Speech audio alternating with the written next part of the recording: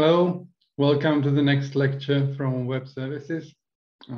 Today we'll talk about SOAP again. So just to recap, last time we talked about WSDL, which was the technical language for describing web service interfaces. And the lecture before, we talked about SOAP, which is the format XML language for actually sending messages among W3C style web services. And the way it worked was that there was a sender who basically created some data to be sent to a web service, well, server. And the client could use SOAP libraries to actually envelope the exchanged data in a SOAP message. And then according to the message transport binding, that SOAP message was sent over the network, either via HTTP, or we talked about SMTP or Java messaging services and so on, to the receiver. And the receiver receives the message, takes a look at the SOAP part, the envelope, and if everything is okay, then the exchange data is deserialized and passed to the server code. If something goes wrong, a SOAP fault was returned. And the SOAP message looked something like this. So it was an XML document with the SOAP envelope root. Now the important part here was the namespace of that SOAP element, because that determined whether we are talking about SOAP version 1.1, as in this case, or SOAP version 1.2. Now the SOAP message has the envelope as a root, and then it has an optional header with header blocks, and we will talk about those in today's lecture quite a lot. And then the body with the actual data sent from one application to another. And we talked about SOAP in the context of sending a message from a client to a server, and then back from the server to the client as a response. We tried that out in the tutorials on the calculator web service. And basically that was it. We talked about sending the message one way from the client to the server. That was one SOAP message exchange, and then from the server to the client was another SOAP message exchange. And if we wanted to relate those two messages, we needed those to be part of one operation described by WSDL and adhering to some message exchange pattern. Now, today we are going to complicate things a little bit, because we are going to introduce SOAP intermediaries. So in this case, the SOAP message can travel along a path of SOAP nodes, where each node is a software that implements SOAP. And the path from the sender to the receiver with the intermediaries in the middle will be called a SOAP message path. So now the sender will again send the SOAP message, and the receiver will be called an ultimate SOAP receiver. And that will be the final destination of that message. And in between, there will be intermediaries, which are nodes that can basically do something to the message that is being passed along the SOAP message path. And the goal is, of course, to relay the data from the sender to the receiver. But on the path, something can go wrong. And now let's take a look at how actually the SOAP message relaying or processing works. So we are going to talk about the SOAP processing model here. And basically, the model defines how a SOAP node in either role should behave when receiving a SOAP message. So first of all, when receiving a SOAP message, the node needs to validate that message. So this involves validation of XML, that's syntactic validation, then validation of the SOAP elements, whether there is the correct envelope and the correct body, and whether the correct SOAP version is used. If the message does not pass the validation, a fault is returned right away. When it does pass the validation, then the SOAP message can be processed. And here we distinguish the header blocks and the body. the header blocks can be processed by any SOAP intermediary and by the ultimate SOAP receiver. So up to now, when we had a sender and a receiver, the receiver was this ultimate SOAP receiver, and we didn't have any intermediaries. So the receiver processed the header blocks. Now the header blocks may be processed by any of those SOAP intermediaries, while the body is intended for the ultimate SOAP receiver. So the intermediaries basically ignore the body, and it is intended for the ultimate SOAP receiver, and it typically contains the application data that is being sent from the sender to the receiver. Now, when an intermediary receives a message, it can go in one of basically 2 or 3 ways. Either the intermediary senses some problem with the message and generates a fault and sends it back, or the message is okay and it is forwarded along the SOAP message path. And it may also happen that the reception of such a message causes the intermediary to actually generate and send more messages to some other places as a result of receiving that original message. And to configure or hint at how the SOAP message should be processed, and again, we are talking about intermediaries, which means we are talking about header blocks. Those header blocks will have 3 new attributes. Some of those we have seen already, but today we are going to explain those. So the 3 new attributes for each header block will be role, the mustUnderstand attribute, and the relay attribute. We'll start with the role attribute. When a SOAP message is received by an intermediary, or basically any SOAP node, and the SOAP node assumes 1 or more roles in that message processing. Now, the role is identified by a URI, as you can see in the example on the bottom of the slide. So that's a URI identifying a role, and that's actually an attribute on the SOAP header block. And this means that the SOAP message, and particularly the SOAP header block, targets a specific role. And when a SOAP node receives a message, it assumes some roles. And well, when those assumed roles match those roles targeted by the block header block, then the node needs to process that particular header block. One side note, this is SOAP 1.2. If we would be to use the SOAP 1.1 version, we would have the actor attribute there. Now, as I already mentioned, the role attribute on the header block is a URI, and SOAP defines 3 standard ones, but also there can be application-specific roles, because the processing of the individual header blocks is always application-specific. There can be application-specific roles which are not understood by SOAP itself, but there are the 3 standard roles defined in SOAP. The first one is the none role. The rule here is that basically no SOAP node must assume this role, which might seem weird. Why would we have such a role when no SOAP node can assume it? But that's basically a header block intended for the ultimate receiver. And the rule doesn't say that the intermediaries cannot look at the header blocks that are not targeted at them.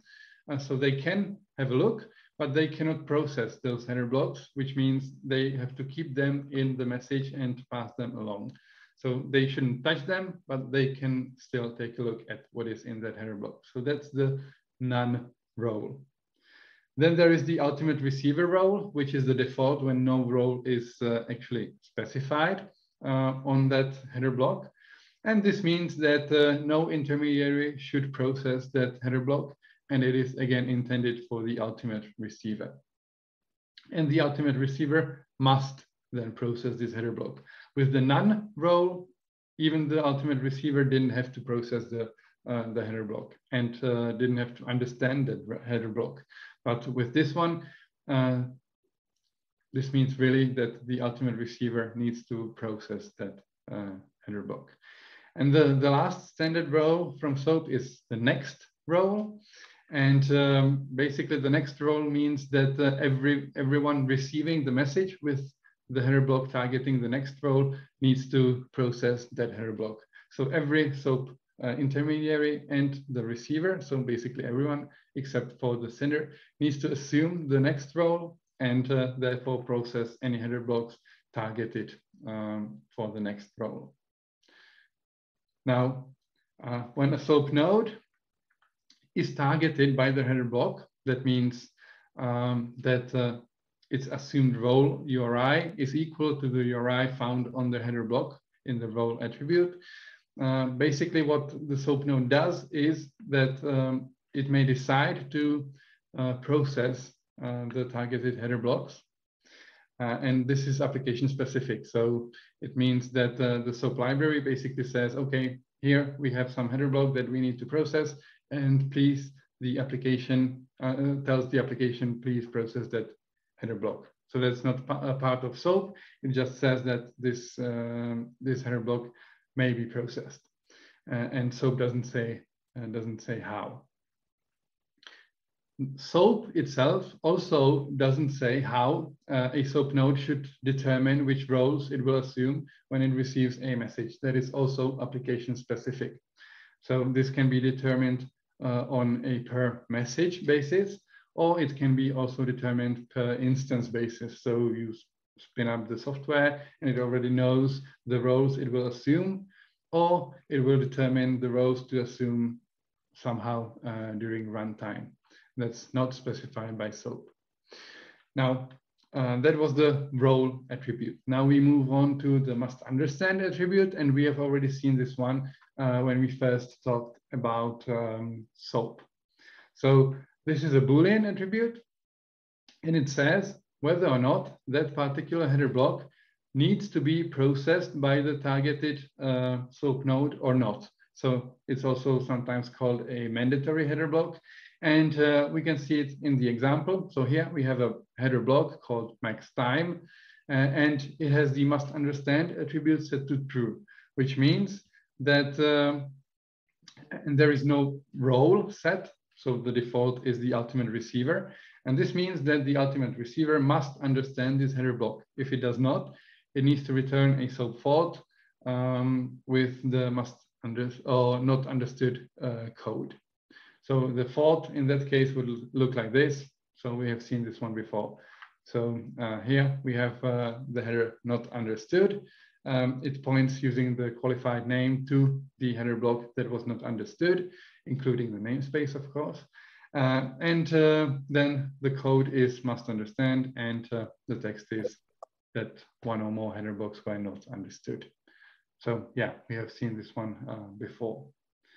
And this brings us to the third attribute that we'll add to the SOAP header blocks, and that's the relay attribute. In this case, it says whether a block is reliable or not reliable, and it plays a role in how the intermediary actually behaves, whether or not it relays that header block or not. And we'll get to that in a little bit. So now, when we get back to the processing of header blocks by a SOAP node, the SOAP node determines the roles somehow. That's application specific. It identifies the header blocks that target the SOAP node according to the roles assumed and the role attributes on those header blocks. If some of those header blocks are mandatory, so they have the mustUnderstand attribute set to true, and the node is not able to process those, it generates the SOAP fault and ends the processing of that message. The rest of the message is not relayed anywhere or forwarded along the SOAP message path. Then, when everything is okay and it understands all the header blocks, it processes the header blocks, and this is again application specific. So yeah, this is done by the application logic, and it processes the mandatory header blocks, and it may or may not process the non-mandatory header blocks. And then if the node is an intermediary, it relays the header blocks along the SOAP message path. Now for each block, there is basically a set of rules saying that when a header block is targeting the SOAP intermediary, which means the role, the assumed role of the intermediary matches the targeted role of the SOAP header block, that process block is removed, then ignored, which means non-processed header blocks, which are non-relayable, so they have relay set to false, are also removed, and those that have relay set to true are retained in the message. And all the header blocks not targeting the intermediary are also retained in the message. If the first 2 points are everything that the intermediary does, it is called a forwarding SOAP intermediary. If in addition, the intermediary actually adds some header blocks or modifies some or removes some header blocks, it is called an active SOAP intermediary, which means it actively interferes with the message. And I have an illustration of the process here. So we have the SOAP sender, and the SOAP sender actually sends a message. We ignore the body, that's for the ultimate receiver, but we focus here on the header and the header blocks. And we have 4 header blocks here. We have header block A, B, C, and D. A has the role annotate. And again, this is a simplification because we know that the roles are URIs, but let's assume that this is a short version of a URI. So it has the annotate role, and this header block must be understood. Now, header block B has also the role annotate, and it has the relay attribute set to true, so it is a relayable block. Then we have header block C with the next role, which means that the next SOAP node receiving this message needs to process that block. And then we have header block D with the role log, which is an application-specific log in the same way as the annotate role. Okay, so if this message reaches a forwarding intermediary, the forwarding intermediary first needs to assume some roles. So this one will assume the annotate role, and it assumes the next role because every SOAP node needs to assume the next role. Therefore, when it comes to header block A, this one is targeting the intermediary due to the annotate role, and it must be understood. So let's say that this intermediary understands that block and processes it somehow. So this header block disappears from the message. Then header block B has also the role annotate. So it targets this intermediary, but it is a relayable block. So it stays in the message in the header.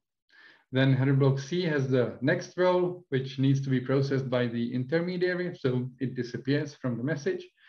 And then there is the header block D, which has the log role. It does not target this intermediary, so it stays in the message.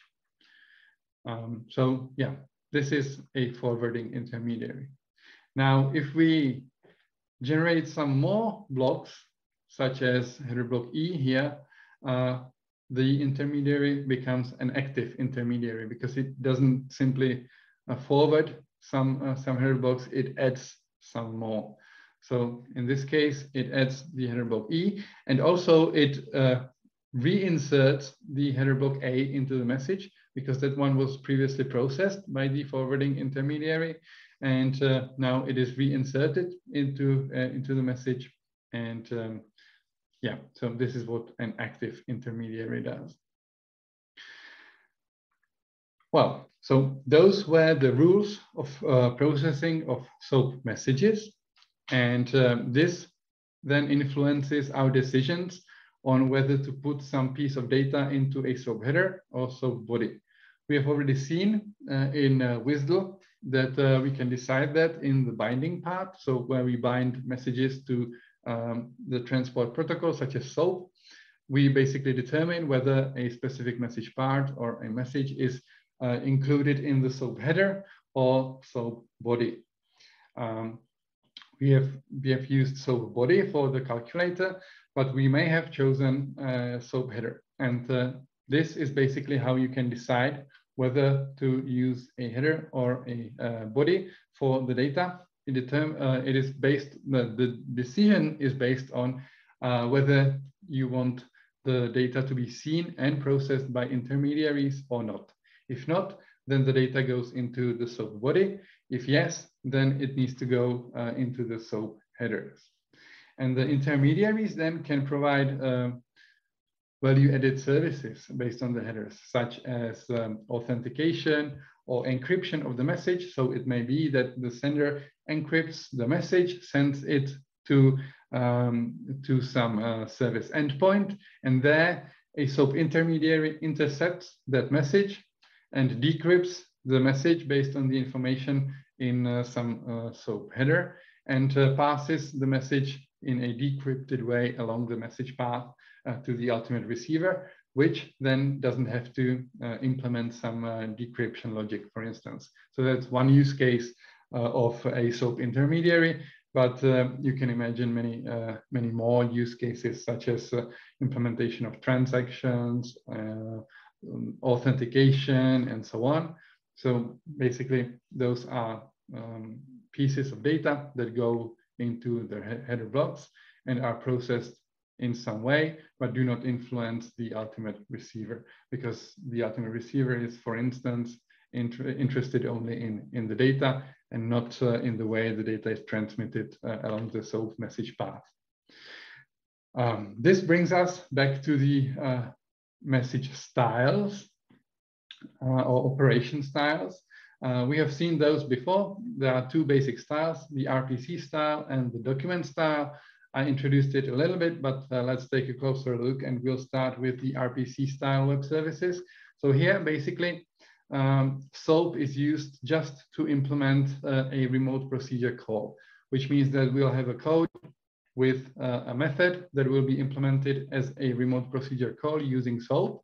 But the code basically doesn't know anything about SOAP other than that it uses some web services libraries. And it definitely doesn't know anything about XML, for instance, which is used by SOAP. Therefore, the application data is not natively exchanged as XML.